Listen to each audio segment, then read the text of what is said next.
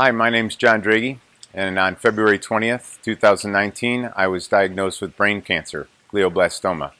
My life's not been the same since. But one of the things that's happened is we've got relocated here to Houston for cancer treatment, and it's rearranged every rhythm that Amy and I have ever had. So what's been happening, and probably in addition to my medicine and radiation, I'm getting up at about 6 o'clock every morning.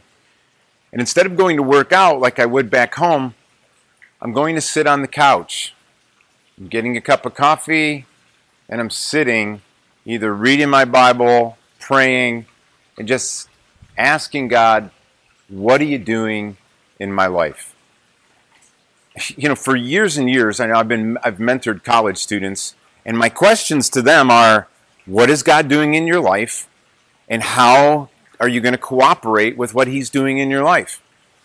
And so as I've been sitting on the couch these last few weeks, I'm asking the same questions. God, what are you doing in my life? And then I'm asking myself, what is my responsibility to cooperate with what He's trying to do? That's something all of us need to do. Regularly be asking ourselves, along with other people, what is God doing in our life? And secondly, what do I got to do to cooperate with Him?